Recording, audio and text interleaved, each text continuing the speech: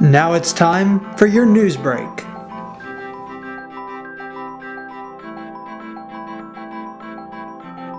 Good afternoon, everyone. I'm Derek Brizendine with the Daily Star Journal's Newsbreak.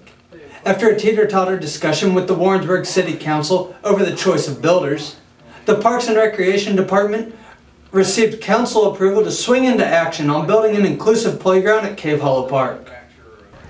Dedicating the James S. Whitfield Leadership Center drew about 100 people, including national and state elected officials, and University of Central Missouri leaders on Saturday.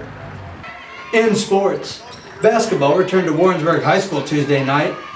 The Warrensburg and Knob Noster boys and girls basketball teams participated in the Jamboree. Marshall, California, and Grand Valley also sent teams to participate. Warrensburg's Carly Russell signed Tuesday to play volleyball at Stonehill College after graduation.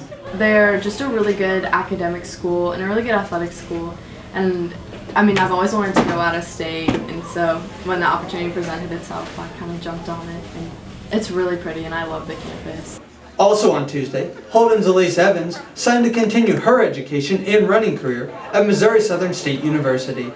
It was the last place, I was done visiting, and then some friends told me I should go visit there, and then I went and I loved it, and then that's kind of the end of it. With the high school fall sports season now over in Johnson County, our fall sports reviews are underway. On Saturday, we looked back on the Warrensburg Lady Tigers golf season.